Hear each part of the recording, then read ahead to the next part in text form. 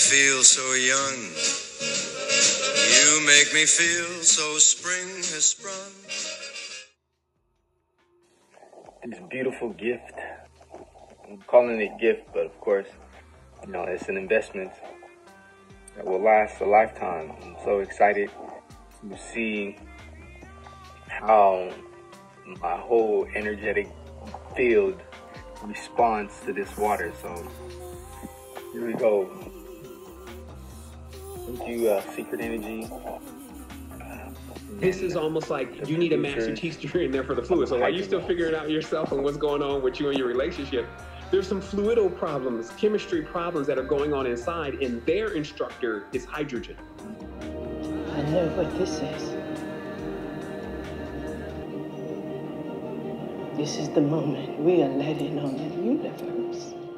Wholeness and balance vibrations as we come back from a brief water break. Talking about waters, we had that fresh water from the Hydrolux, our newest, finest technology that gives us more hydrogen in our waters. Check us out. It's one of the ways we keep the lights on internally and externally. So check out the link down below. Check out the Hydrolux. We're doing it big at secretenergy.com. Make sure you register today, sign up, and check out OneTribe.io, where you can find metaphysical devices, waist beads, organs, amulets, and much, much more. As we continue to dive into the message, what can you do with those three things that we mentioned earlier? Moving forward in the application. Remember, because this is the wisdom. You can't get this information and sit on it. You can't receive the water and don't drink it. You must apply the knowledge to the body. These are mindful actions. And we ask of you as another reflection of you. This is something of the most highest nobility. Protect yourself and your loved ones, especially your children. And with these three things, we talked about your birth certificate, what you can do with it, your certificate of live birth, if you can get it, and your social. So I'm sliding it back to my brother in the studio, to Ray Ali, coming to us live. We out in SC, kicking it like good brothers do. Wholeness. Back, peace. I'm back. Yeah, so those instruments you were mentioning, the birth certificate or the certificate of live birth. Now, I know a lot of people want to say all I'm able to get from the vital records is the birth certificate, and that is not rare. It's actually common that they're only giving a birth certificate. Now, there's a difference between a certificate of live birth and a birth certificate. Okay, one is called the long form, which is certificate of live birth, breaks the details down, weight, height, all that good stuff. We said before, witnesses and everything, right? The other one is a short form. It doesn't give as much details. It's mainly give your parents your name, when you were born, time possibly, and the date that was registered. Anyhow, if you're really anxious to get a certificate of live birth, you might want to go to Vital Records and write at the very top, maybe in red, in a corner somewhere, that you want the abstract copy, or you want I forgot it. It's a term they call it, but it's leaning towards the original copy, and you have to make it known that's what you're looking for when you go there. Like, hey, I'm not here for a birth certificate, I'm here for a certificate of live birth. I wrote the very top corner there the type of abstract copy I'm looking for, the abstract original. And they should be able to provide that. If not, the birth certificate is okay. You want to take the birth certificate and you want to get it authenticated on both levels, state and federal. The reason being because certificates. A certificate is some form, in my understanding of this information, gives you some ownership or something. Maybe an accomplishment or a beneficiary to a share, right? You got certificate of achievement, and you also have a certificate of beneficiary interest. Now, in the Constitution, it talks about full faith and credit. meaning that all the obligations of the United States will be covered by full faith and credit. When you get your documents notarized at the state and then to the federal level, you'll get a U.S. Department of State authentication from the Secretary of State. At the bottom, it will say what? Full faith and credit. Why is that on a birth certificate? Are you trying to tell me this is an instrument of value? For you to place full faith and credit, that's basically stating that it's an obligation of the United States that is to be taken care of by the United States. Also, when you get something authenticated, it shows that you're the true owner. It shows you're the holder and the owner of that. Right? You have a priority interest because you got it authenticated all the way up to the very tippity top. So who can better show that you own it but you when you got that authentication? I own this person, not human, this person. This corp, right? This thing, because it's a thing, it's not you. Okay? These are instruments you are to control amongst the seas in commerce. You never say it's you. Not even the social, because the social is, according to some Christians, the mark of the beast. Right? If you're going around and identifying yourself with a number all day, you have that mark. You're saying you're an entity. You're a number. A man is not identified by a number, but maybe by his soul and his spirit and his mind, but not by a number. His character, right? Now, you get it authenticated. That's the first step. Second step, you'll get your Social Security. If you don't have it, please order one. And have it, keep it, locked away somewhere just for records purposes. But when you get that, you also want to get what's called a numident record. Numident record. It's for the purposes of getting the original contract your parents signed for that Social Security number, which will have another series of numbers you knew nothing about. So it's like, for example, you have a car title. I'm going to throw a curveball at you. Do you own that car? A lot of you are going to say, yeah, I got the title. It's mine. Well, for one, you registered. I mean, you gave title over to the Department of Motor Vehicles, which is a private entity or a state, right? So you don't own the title. You're actually just a part owner, right? And then when I say that, because if you own it outright, it's either A, in your trust, or B, you have what is called a manufacturing certificate of origin, a manufacturer's MCO. Meaning that you have the certificate of origin of where that car and who created that car, when it was created and everything. That is the original root titled. Same thing with the numident record. Same with your children. Same with your children. So you say you think you own your child. It's my baby. No, you don't do right by that baby. Or you've been called by the state. The state shall take your baby. Yes. Mama, daddy. It's not yours. He's not yours. He looked like you, smelled like you, got my name. She got my nose. But until you do right by that kid, that child, he's not yours. And that's first by getting right by yourself, claiming correcting your status or your inheritance, your estate, getting your stuff together, and then you begin the ownership process. Yep. He said it well. I mean, I'm not a biblical person, but I'll let you know now, the Bible is the most best tool you can have, because the Bible breaks down trust in today's time. It breaks down inheritances. It tells you about spending and investing and taxes and judges and all these things. And it tells you that you have a covenant. That's a trust. You have a covenant. Okay? You are a covenantee, a trustee Talk to him. on the land. So, as he stated, if you're not doing right by your children, and we don't mean, oh, we're taking them to McDonald's every now and then, right? No, we mean, are you properly administering your own affairs without having another man do it for you? Because in their system, Institute of American Law, John Bouvier, it states that you can be punished for mismanagement or misgovernment of your home. How can anybody tell you how to run your home? Unless you've given them that ability and that authority by registering your child with them. Now they can dictate and regulate your home, fellas and ladies. So the original way we claimed our children was via Bible.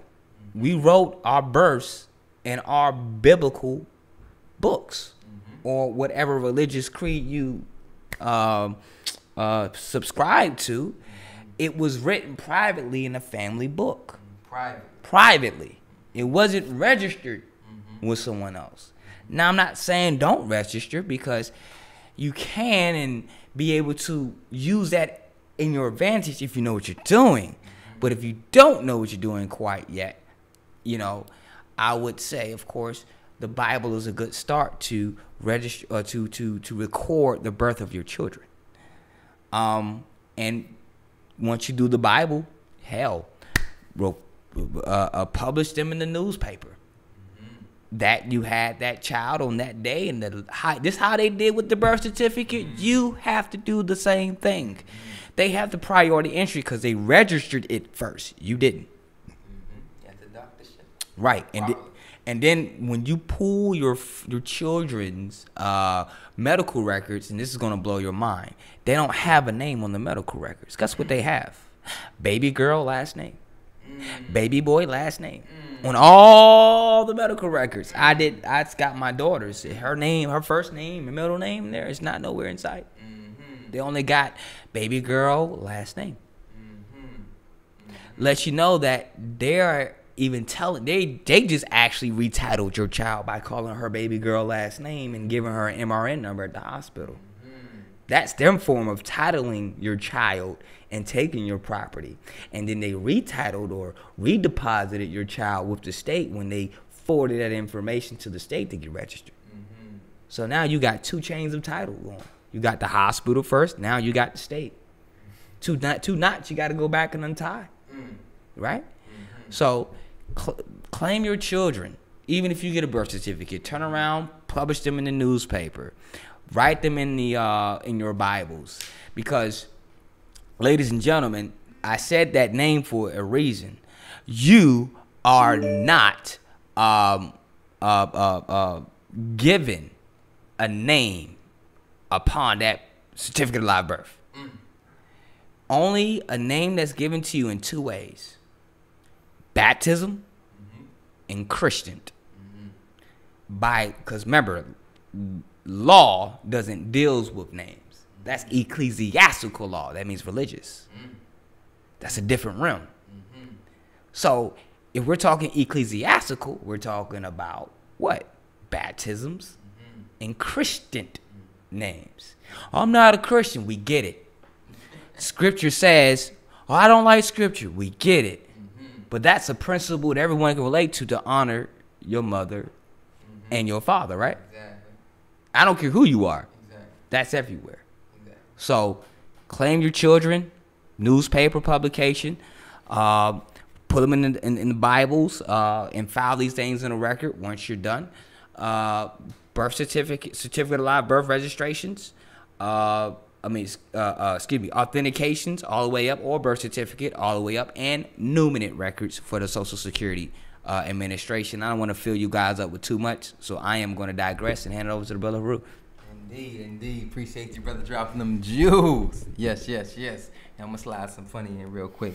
Well, uniqueness in, because this was hilarious to me when I first, you said something about names and that and the last name of the baby. And it was so bam.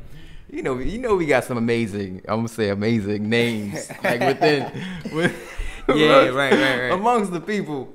And so one story was the mother was giving birth, and the doctors say, we're gonna sing ABC because it had about 18 hours before the baby hadn't even come out yet. It's still pushing, so in labor, and they said we're gonna say the ABCs and just distract you and help to get the baby out. So they started A, B, 3, C, D. Baby's out.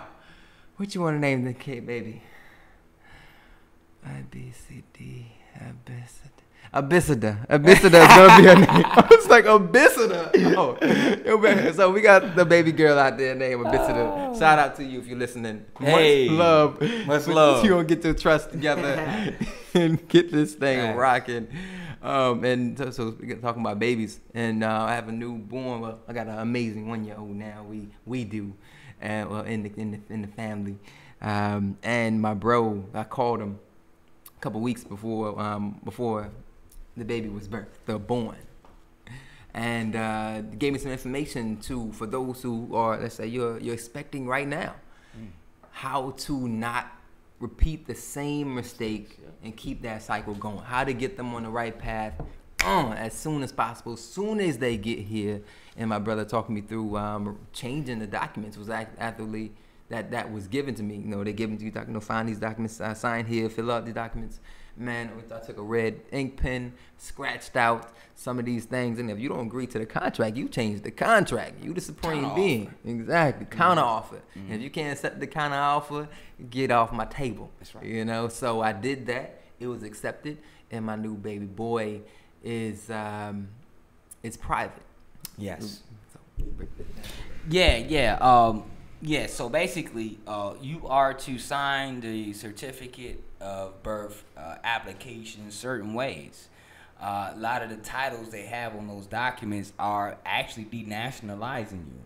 It's taking you out of your true status. There's no such thing as white, black, That's no identity at all. Exactly. So that's just a thing. That's someone who actually created the term, and you're under the term. Like African American, that's made by Jesse Jackson. Right. So you're calling yourself something another man has created. Right. And remember, God's law is superior to man's law.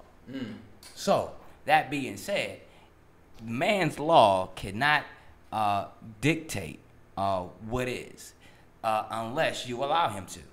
So when that application comes in your presence, it is your duty to, as he stated, redact or take out what you don't agree with.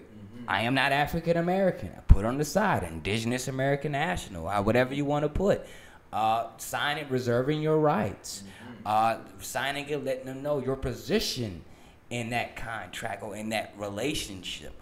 And the thing about relationships, everybody, to be in a relationship, you got to have trust. Say it again. To be in a relationship, you have to have trust. When you go to the doctor, you trust him to do the right thing. You trust your woman or your man to love you. You trust your kids to respect you and honor your good name. Right? So all these relationships are trust. And trust means confidence. Right? I put confidence in you to do something. Right? So these relationships that are being created at these transactions, you don't think it's a transaction. Believe it's a transaction, whether it's money or not. It's an exchange going on somewhere.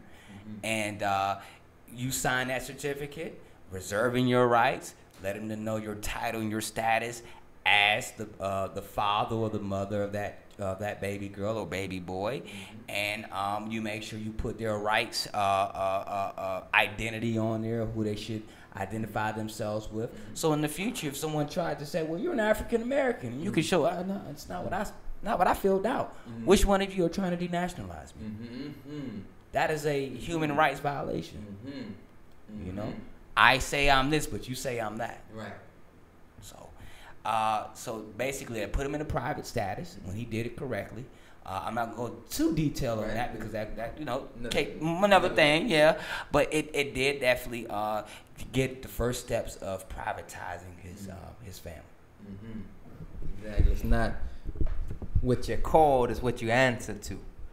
So be mindful what you answer to. It's extremely important. And we talked about this in the last Tribe Vibes and Ambassador Secret Energy meeting we have it on pretty much every Fridays, and we're talking about this pre-programmed words. Basically, we're in a space. It's a program. When people are programmed with different characters, different characteristics that has been placed upon them that let's say they gave faith in, or they believe, or have seen it so many times. It's now repetition. So when someone's called you black so many times, white so many times, that you actually believe them. Yeah. Because maybe your favorite superstar was this name, and they said he was black. Well, I guess I'm black. And then you start to eat the cake. It's like, for example, let's say when I seen you or family, and I was like, yo, you did something, a physical action. And I was like, yo, that was cool. And then something else happened. And I was like, yo, that's cool. And then a couple weeks later, you do something else. Like, yo, that was the coolest shit I ever seen in my life. And you the coolest. You the coolest. You the truth. So after a certain amount of time, you're going to say, yeah, yo, I'm cool. Yo, stop feeling yourself a little bit, right? Yeah. That's me. I'm cool. So now you adopting that title or that identity that was given to you, even though it was in good faith or with good energy, good vibes. You bought into that ideal that I gave you. Did you give yourself this? Is this what you were born into? So let's say when you were called like black or any of these titles, remember that these are just hats. Anything after I am is just a filter to the source. I am all that I am. I am. That's it. Supreme. The supreme being is ineffable. You can't name my vibration. My name is. That's my vibration. That times 12. It's me. You can't write that on no dotted line. So begin to step back from the titles and labels that we've been given. We've been living. We've let's say you was an athlete. People called your name. This is me. Begin to step back from these titles.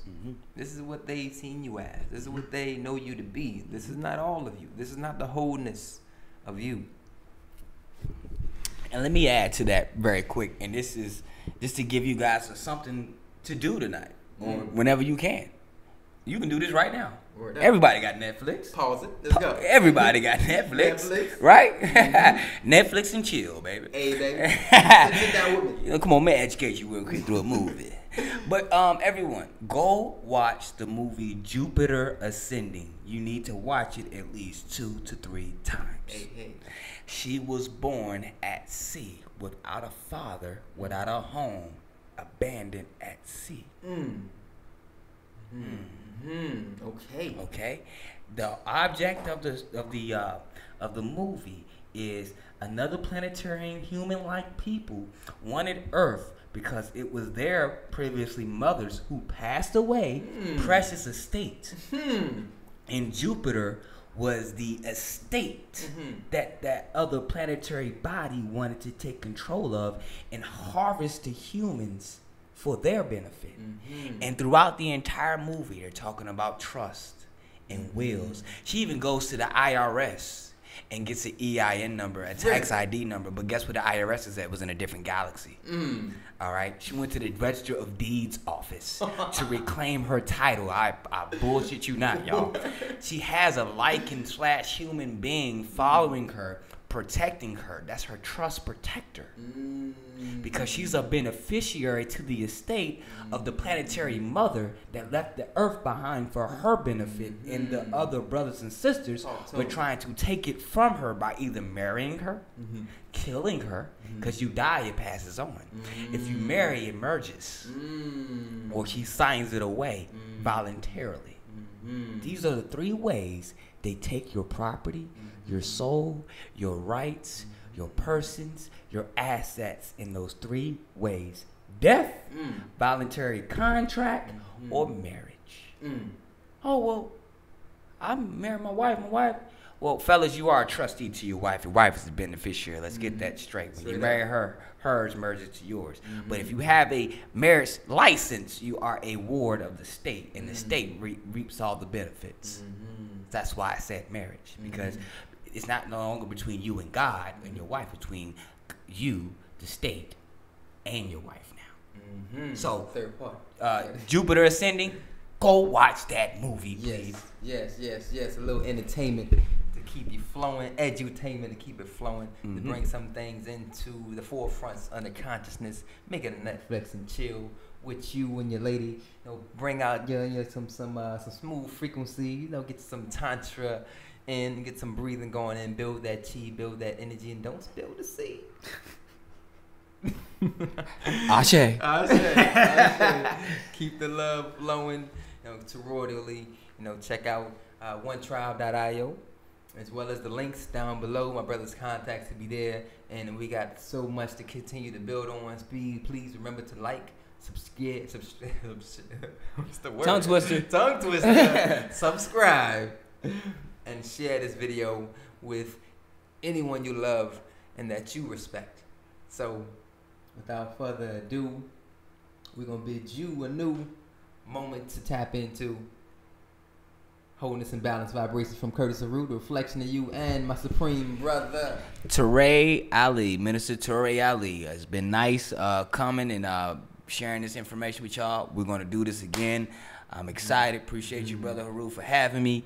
Let's keep this flowing, man. And hopefully, you guys learned a lot from this podcast today.